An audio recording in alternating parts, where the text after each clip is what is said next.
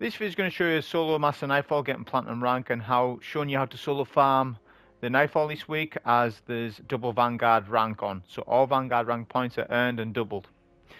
So this is just basically showing you how to farm it, Ascendant Shards, exotics, just to farm the Nightfall. You can do this team, solo, whatever you want.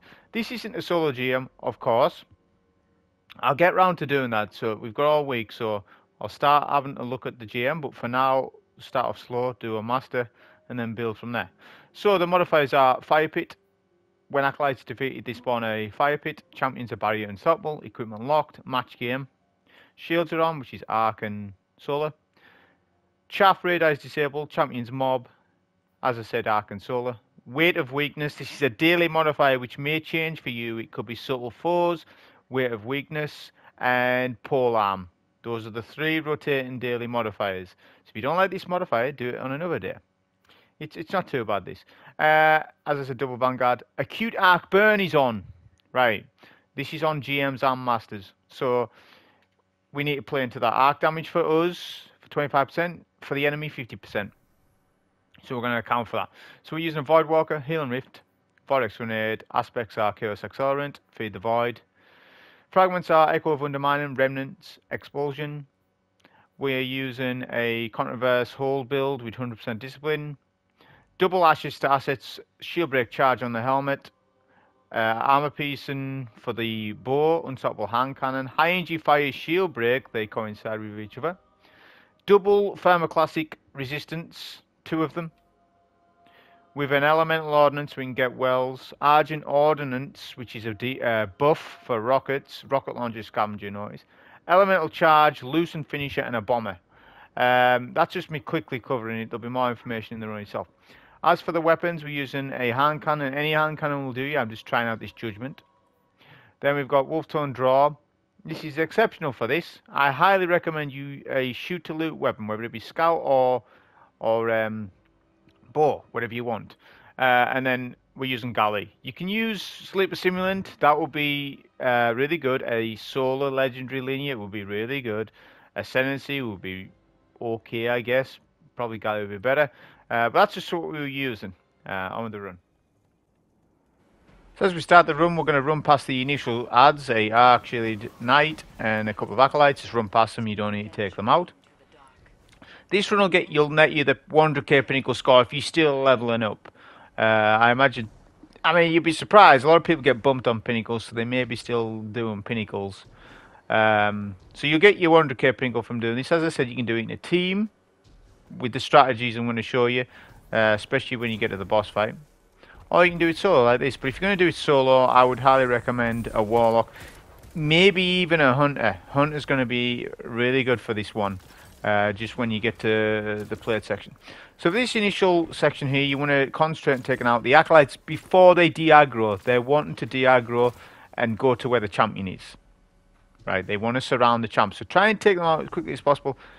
Use your arc bow, it one-shots them. As long as you get your critical hit, you'll one-shot ads with this bow.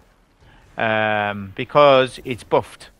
It's buffed with, obviously got Frenzy on it, but it's also got the 25% damage bonus from the Nightfall.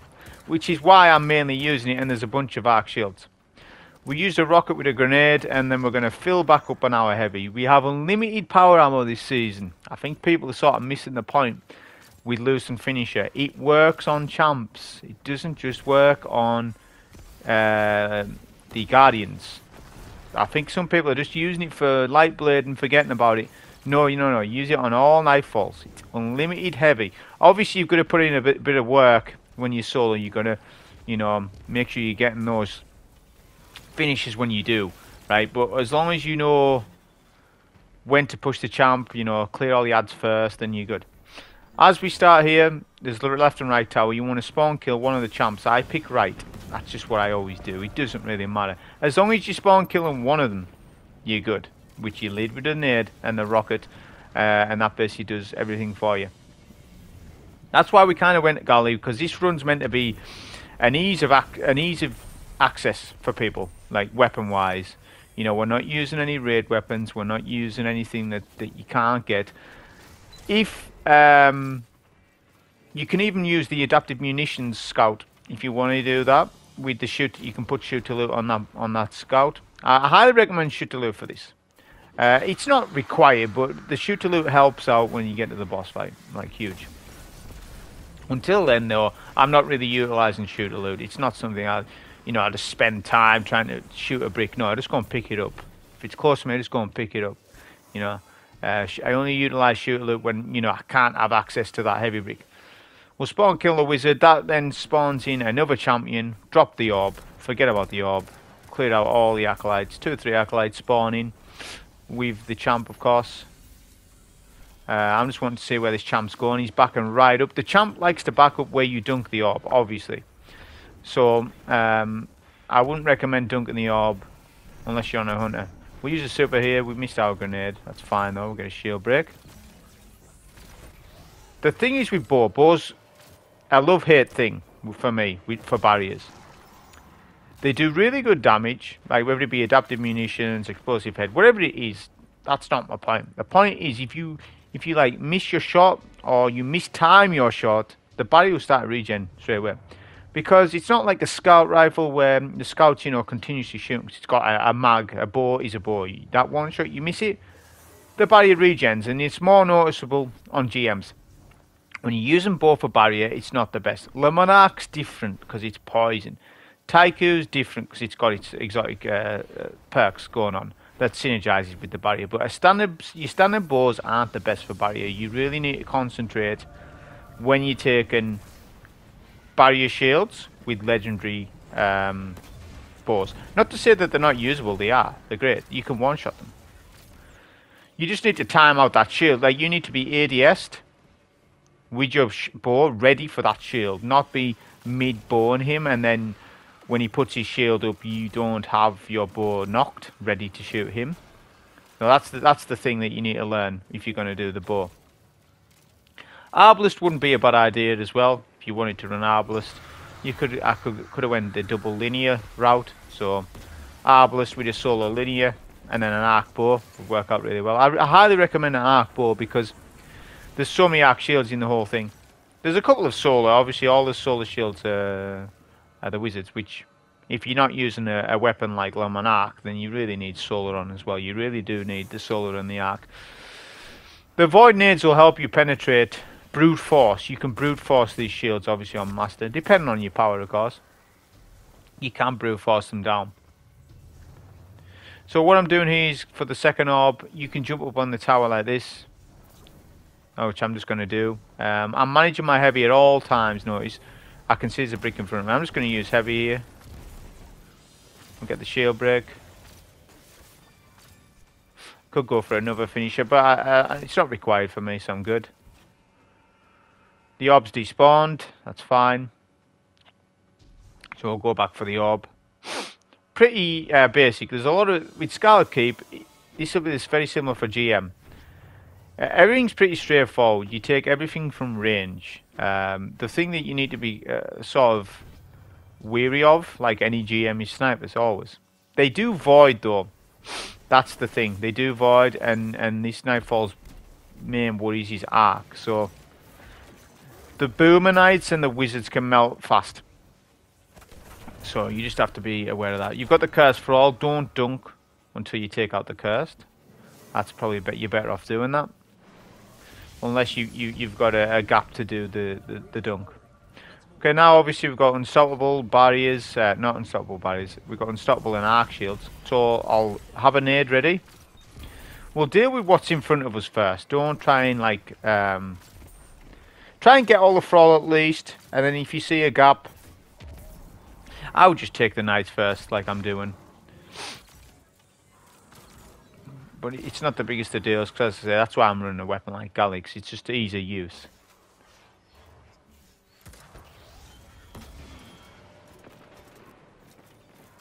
We'll try one rocket, see what damage that does. That's actually really good. One rocket per champ.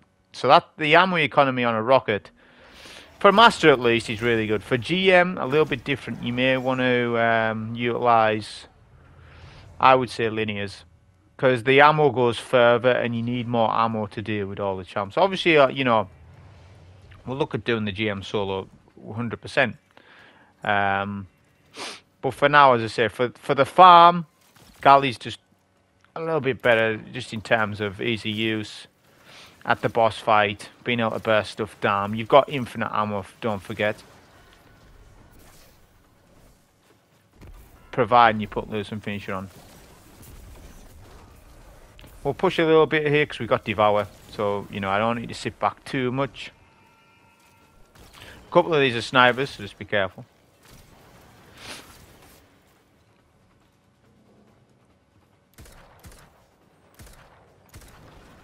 This little encounter, you'll get 2 solar wizards. So what I like to do is spawn kill the initial set of adds here. Come back just a little bit because these wizards can melt. We have a master GM. It doesn't really matter because what I mean by that is you just need to avoid their fire at all costs, no matter what mode you're on, just because of the acute burn. Now I don't know why, but I was under the impression on GMs the acute burns weren't going to be on. So I'm a little confused. No one's mentioned this. Like they said in the TWAB, I mean, I'm not going to look it up right now because I can't bother to do that. But I'm sure I remember they said we are only going to have acute burns for Hero, Legend, well, all the way to Master. All Nightfalls up to Master, and then GM will be excluded because they believed it would be too harsh or something. And they're on. Acute burn is on GMs. Is this a bug? Does anyone know? Like, why is that? The day one, when it come out, I was just very confused with that. Because what that means, on all Nightfalls, you need to play to the burn. Preferably the heavy, or an energy weapon. And your kinetic weapons should be generally like Arbalist, like Witherhoard, Osteo, exotics like that, you know. Whereas you need to, as I say, you need to match up in energy or even both in team runs. You can obviously do both if you want. Just depends on the GM. We're going to open the Shrieker up. The Shrieker opens up when you get to this little, whatever object you call this. When I get close to that, you want to Galahorn the rocket the Shrieker. Then you're safe to take the barrier. This is our safe area, if you like. So here's the thing on this with the Wolf Tone. It will one-shot the shield on this difficulty, provided I get a crit behind, you know, on the barrier itself. If it's a body shot, it's 2-shot. That's because it's a high-impact type style bow, and the fact that arc burns on. 2 snipers here, so we'll take these. There's a solar wizard, so just be careful. This sniper's I don't know what's happened with that. But now what I'm going to do, I just have to be careful there because there's 3 snipers and the wizard. So your priority really is take your time, get the wizard. Obviously you need to use the rocket. Don't bother trying to take, you know, the shield without. I tried adaptive munition. I've done a couple of runs. Okay, so this isn't the only run that I've done. I've done a couple of runs testing different loadouts. I won't, you know, tell you everything. But you know, because I do some sort of tests that there's tests I do that I don't tell everybody because then people get my ideas sort of thing. So I've done a couple of runs. I tried adaptive munitions, for example. So adaptive munitions, I haven't played with it because it was all hype. Is it that good of a perk, really? I don't think so. I think because of the acute burn on all the Nightfalls, you just use the right weapons. You know, it's not the biggest of deals to just say, right, never mind adaptive munitions, just put on the right burn weapons. Like I've got all the weapons you can imagine, arc solar void of like a pulse or a rifle bow. That's the way you just play.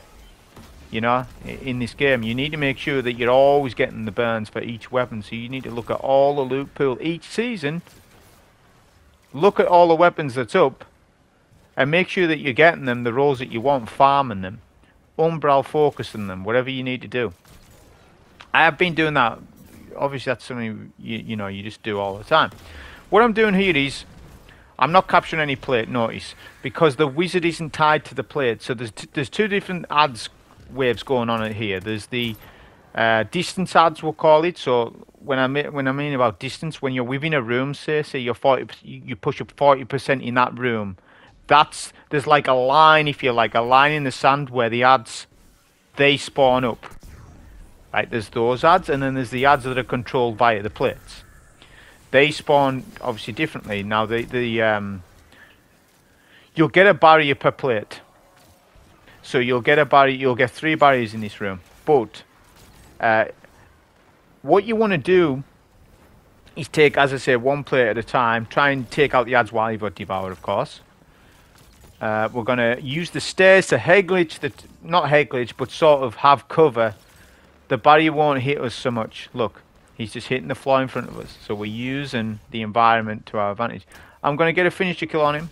This room you want to start to sort of, because there's 3 wizards to take, because there's 3 champs, you want to start utilising a couple of finishers, because we're on galley, so we need, you know, we need to be using that to maintain our ammo, because our goal is to get this room done at a speedy manner, you know, not speedrunning it, but, you know, not taking forever, and also maintaining a healthy amount of ammo for the next cycle. That's the main goal with this. The 2 snipers have spawned, so before I even take another plate, this will help us further on, because if you spawn in another barrier, you've got 2 snipers sniping you while you deal with the barrier, which is not ideal. We'll spawn kill these acolytes here, which they spawn from the 2 doors, you notice. That's the only spawns with the barriers, so it's not that dangerous, and the spawns that you're seeing here is the same for Grandmaster. So, you know, just if you're unsure with Scarlet Keep, which some people are, because the season that Scarlet Keep came out, I think it was this, I don't know if it was the first, no, it wasn't the first Conqueror that ever was out. It might have been the second or whatever. A lot of people didn't play that season because you couldn't guild your Conqueror. I think it was the second or the third. It might have been the second, I can't remember. But a lot of people didn't, to be honest with you, I didn't. That particular season, if anyone can remember the rotation with Scarlet Keep was first up, put it down in the comments. I can't mind, but I didn't play it. I actually kind of mini stopped playing Destiny for a little bit, just because I kind of found it dumb, the fact that the Conqueror wasn't a different name. Like, I thought, well, what's the point in having 2 Conquerors? But that was before we could guild seals. Now it makes a little bit more sense, but back then it didn't. It's like, well, I can just obtain Conqueror again. I wasn't interested, but as I said, since then they've gilded them, so now it makes sense. But if you didn't play that season, you want to miss it out. You want to miss out on a guild because you couldn't guild it anyways. So there was no penalty for missing that season, is what I'm trying to say. But that's why I'm saying a lot of people aren't familiar with Scarlet Keep, because they didn't play the GMs that season. So that's the plate room done. As you can see, I'm taking each plate slowly. All the adds are coordinated. If I am standing on a plate, make sure I've got a Devour chain going. If I haven't got a Devour chain going, you back up, because you can play it as slow as you want. You don't even need to capture the plate. You can actually just step on plate, step off, take all the adds with your bow, and then go from there. There's 4 acolytes here. 2 of them are snipers. There's 1 on the hill and then 1 up the top. Take those out as soon as you can before you deal with barrier. Always. Don't try and be melting the barrier while the snipers are up, obviously. These acolytes are dangerous because they do solar nades. They can melt you, these acolytes. So just be careful with the nades. So the barrier is backed all the way. He's de-aggroed. Why is he doing that? Well, because there's no adds alive. That's what the barrier does. Well, that's what champions do. When there's adds alive, they are more confident. So we use a Nova here. Notice what happened with the Nova. The Nova, because I was so close to the champ, it didn't spawn the additional Seekers. Because of how Cataclysm Nova works, the further it travels, the more likely it is to do the Seekers. But that was fine. It worked in our favour. I've actually loosened finished that champ. So if I really wanted to, I could actually go back for that brick. The brick won't despawn or nothing like that, so I can go back. But I don't end up doing that. I end up just getting the bricks anyways, because I'm double prime heavy, which gives an increased chance at heavy regardless, because no special bricks are dropping, and no white bricks are dropping, because it's infinite ammo now, of course. So it's a win-win. You're always getting the heavy. Here I'm going to try and spawn kill as many snipers on this hill area as possible before we deal with the barrier. The barrier is going to back up. It's the same thing. The barrier is less confident, so he backs up to where the Shrieker is. So don't take the barrier just yet. Take all the adds. Acolytes are the priority. Which that's what makes a bow so good in this, because you know, you one-shot most of the adds. And you're able to play from range. We'll use a bit of heavy for this. Just get rid of this champ, because I don't want to finish the champ, because what will happen is the Shrieker will open up as I finish the champ, therefore giving us a risk of dying. So that champ I wouldn't recommend finishing unless you've got the Shrieker down already. This barrier also backs up, but here's the thing about this: don't push up any further than those two pillars in front of me, because or this ramp area. Once you push up, you spawn in another barrier. What will happen then is that initial barrier, if you haven't killed him, he'll back up to the other barrier, and then you'll have two barriers to take out together, which is ideally what you don't want. So that's very subtle, but you've got to make sure you take out the barrier before you proceed up the ramp. We'll spawn kill a lot of these acolytes with our grenade, because of how Vortex works. It'll drag them all in. So essentially Vortex got a buff. When Void 3, I mean, if it wasn't already extremely good for solo play, it's now even better, because of how the Void 3.0 works. I was actually surprised when it come out. I thought they would maybe slightly nerf Contraverse, which they kind of did slightly nerf it, but slightly buff it at the same time, which is a weird situation. But overall, it's buffed. What I'm looking to do here is look for an opening. There's closed doors and opening doors. Noise. What I'm going to do is hide behind one of the red pillars on the elevator, then throw my nade at the opening door to proc devour, jump in the door. You then can mini cheese the elevator if you like. It just means that you don't need to deal with the acolytes.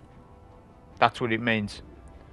So I can stand here and then we'll get journalized. That will then safely teleport you up top to the next level. There's 3 levels of this tower.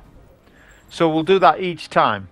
I don't regard it as a cheese sort of thing, just as a mini exploit that I don't mind using, because if I don't do that, I'm going to be killing them anyways. I would just do a devour chain. So I'm just here to show you the additional strats that you can do. What my goal here is to spawn kill this champ on the left, because there's a champ that spawns left and right. So you need to decide early on which side you're taking. Because if you clear all the acolytes and don't clear the barrier, both barriers will go middle where the wizard is. So you're going to have a wizard and 2 barriers to deal with, which isn't ideal. Whereas if it's just one barrier, one wizard, it makes all that difference, just that little bit of difference. So what I'm doing here is just seeing if I could maybe take the barrier before the wizard. It works out that's not the case. Because the way these wizards work, they push. So let's take advantage of that and just melt the wizard down first. So we'll lead with a grenade and then 1 rocket. Shield break charge works really good. The high energy fire shield break charge, which I haven't really talked about too much, works out really good. Not only that, I know it doesn't stack with Argent Ordnance, but it's just another way of me getting a buff for the rocket. So you know, it's just another way of getting the buff. I realise they don't buff in that way, but it's just 2 different ways. And to be honest, I was struggling for a sort of setup, because I have everything available on this setup. Ashes to assets, Contraverse hold, got all the grenades I need. I haven't got any void weapons on. Could have used Font of Wisdom, stuff like that. But in the end, it doesn't matter so much. The Contraverse hold is really all you need. Put Galleon, you don't even need a build. As long as you got high stat armor, that's the thing that on a Warlock, you always want to look for recovery discipline. Always. Never intellect. I don't care who you are. Somebody who thinks that intellect's good, it's not. PvE, Weller Radiance, no. You want discipline, recovery, even resilience now is a really good stat. Like over tier 4, tier 5, tier 6 for GMs and stuff, that's really good on a Warlock. If you can have high recov, high discipline with a tier 6 resilience for GM solo stuff, that's exceptional. Having a high intellect, because of the rework to intellect, it doesn't work like it used to. Okay, so it isn't beneficial to you because you can just shoot a champ, you get all the super you need. Okay, so super is linked to damage that you deal and damage you take in PvE. So intellect is now a PvP stat. So when you're building your character out, even if it's Ursa Furiosa, like yesterday I was using my Titan for 5 of the GMs we done with my team. I didn't rock intellect. It was all resilience, recov, discipline. Intellect was not needed, and I was getting plenty of banners, more than enough. So that's just a sort of little insight on the intellect thing. It just bothers me when I see people say this piece is a god roll when it's not, because they're running intellect.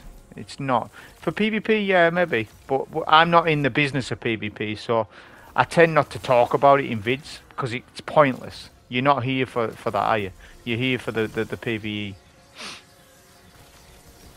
So now I'm trying to save on rockets because I've done a finisher kill on the ogre, right? But I know that that's just 3 rockets, so I'm going to sort of try and save because I want to. My goal is, as I said, for each encounter to sort of have the encounter done, and then move with full ammo because I want plenty of ammo at the boss fight. So this is, I guess, this is just going to be an example of how you can brute force the shields. Because of oppressive darkness, this is, no, we'll call it Echo of Undermining. Because that weakens targets, you can brute force the shield. Plus arc buff for the bow, so combining those 2 things, you can take down the shield pretty fast. You just need to know what these wizards do. They hide, obviously, once their shield is broken, they will do their mist. They might do the mist on you. Luckily, he's not. He's doing the mist on himself, so that's kind of weird. But you can just keep nading behind a pillar, and that'll brute force them shields. And I've saved on a rocket, and that was the goal. So now we're full on ammo.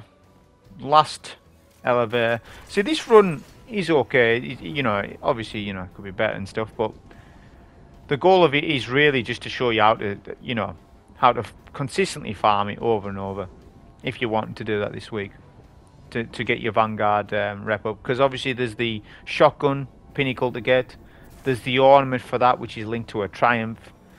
You know, whatever your farm needs might be. It might be Ascendant Shards, it might be farming exotics, you might be looking for a better Contraverse hold, a better Eye of Another World, a better Phoenix Protocol, because obviously you can get all that stuff potentially. So same thing with the elevator. I'm doing the same thing every time. I leave with the nade, make sure I kill the acolyte to get devoured, because you could get sniped on your way to this door. So that's why we do the nade. And we got our nade back. So when we teleport up top for the boss fight, we're going to use a rocket, just because there's 2 wizards shooting at us, which I'm not comfortable with. So we'll use at least 1 rocket. And then the other wizard will just primary him down, which the shield's taken off, so that's good.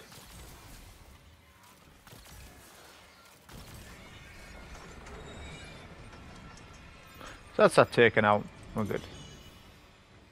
So that's the exploit. You just go, as soon as that wizard's killed, you have maybe 5 seconds to get behind that gate, and you can do the exploit that I'm going to show you.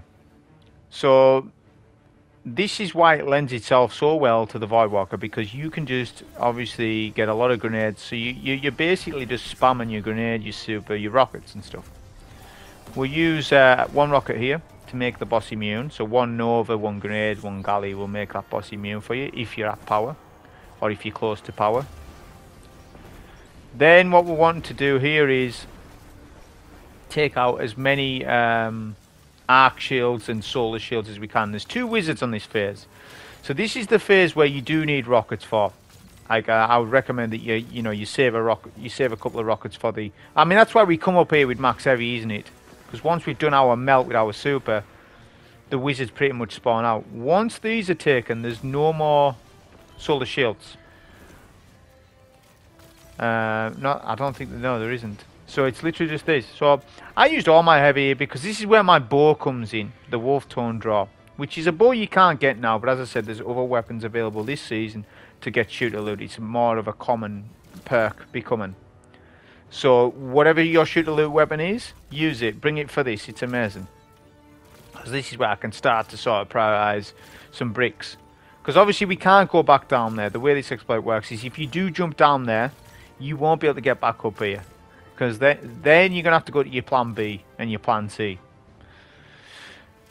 The problem that this cheese or exploit suffers from is ads. They de-aggro because they don't know what to do. It's like on the Exodus cheese. It's the same thing. Maybe not as worse though. The thrall and stuff like that will hide. I can see there's a thrall behind that pillar there, I think. But here's the thing. You can rotate round the map. So on these locations here, you can go right round and you can see different areas of the ad. So look, there's a thrall here. Also, each pillar, if you like, counted as a pillar, has an invisible like ledge that you can stand on like this, which is really good. Also to note for boss AI, if you haven't noticed, the boss will shoot you when unshielded. When shielded, the boss becomes they de-aggro. The boss won't shoot at you at all. I mean, it's just you and the ads. Okay, so now we're on the farm phase. 2 unstoppables spawn. The barriers, not the barriers, the arc shields. There's a couple of arc shields. So I'm just going to prioritize one of the unstoppables because I'm not comfortable having 2 unstoppable ogres shooting at us. Because you can die up here really easy, and on GM, times that by 5, and you can definitely die up here. So it's not just a win-win, you still got to sort of pay attention to your HP and stuff. This is where your wolf tone, you know, your arc, whatever arc weapon you use, and that's why I recommend the arc primary, because there's a lot of knights. Also, if you saw that, the knights, they do the darkness wall. Barrier weapons can shoot for that if you didn't know.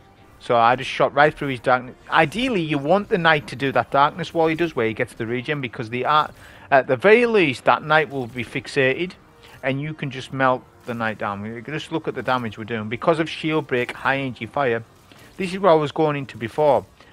Yeah, on paper my build looks weird because I've got high energy fire and Argent Ordnance, but it's not.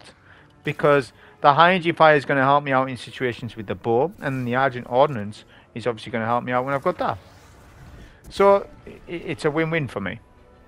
We use the Nova Bomb on the Ogre, because we'll end up getting a Nova back for the you notice how fast we're getting supers because of ashes to assets. I think I've doubled up on that for this. I think they stack. They used to. So I just put 2 on. I don't need the finder so much because we were using loose and finisher, so I didn't go with that. What I'm doing here though, this is sort of an advanced thing, is I'm keeping the champ alive on purpose. The reason for that is because ads react differently when champions are alive. They're more likely to be aggroed on you, which is what we want here, because if you clear both unstoppables, all the ads will just hide at the back of the map. You're going to be here ages trying to find the ads. Like, look, I'm confrontating with that ogre. What happens? The thrall come out of cover. They're wanting to push me. That won't happen. If you have a lot of thrall up still, the knights up, they're going to all de-aggro you because the champ is dead. So try and keep at least one unstoppable up as much as possible. Notice now, there's no ads hiding for me. I took them all out. So now I'm free to do damage to the boss. Boss is unshielded. I've got no rockets. One little thing I could have done was done my shoot to loot trick before I killed the unstoppable, but I couldn't see a brick at the time. But there is bricks down there. So on this phase, you're still getting extra knights. You can just technically melt down the boss. I was just the boss ended up de-aggroing for me, like right behind the pillars, and then the Boomer Knights were giving me issues. So what I've decided to do was try and take out the knights, because once the knights are taken out, I can start to look for some heavy bricks down there, because I know there is some. You're gonna see as well at the end what happens if you fall down, as in not into the boss arena, but outside of the boss arena. Is your run failed if you do that? On Grandmaster Solo, is it failed? It isn't. I could show you the strats on how to do it. Now, obviously, there's right side, left side. You know, the arena is obviously like a dome, like an arena. Well, the right side of it, you can get back up. And on the left-hand side, you can get back up. And on the middle, you can get back up. So, no matter what, unless you're entirely stuck in the wall, which can happen, you're good. Because I end up falling down, which you'll see. So, the boss is has deaggroed, so we need to look on the other side of the map. I've got Nova, I've got 3 rockets. But here's what I do here. I end up falling down, so I'm sort of stuck on this ledge. I'm sort of floating on it, so it was kind of awkward, and then I fall down. So, this is what you do. I'm sort of glad in a way it happened, but it did slow down the run, so I was kind of annoyed with it. But each side has some sort of place to stand on. So look, I've got a place here to stand on, so you want to stand there, and then get to one of the archways of the door. And then you can jump back up your 3. I think I end up messing it up again. And the boss is entirely deaggroed. I'm trying to stand on this ledge. That's what I'm trying to do, basically. But the ledge works weird. I suppose it's really important to know when you do a GM solo. Is there's a particular standing point on the ledge where don't go too far forward, because then that will then cause you to sort of float, and then you can easily fall down. But when we do get to boss damage, I'm just going to use my Nova, I'm going to use my rockets, and then be done with it. I'm going to jump off that pillar because I'm getting sort of annoyed with it. I can now see the boss, so I'll just use my Nova and the rockets. That was how to farm this Nightfall anyways for double Vanguard rep. I hope you enjoy. Thank you.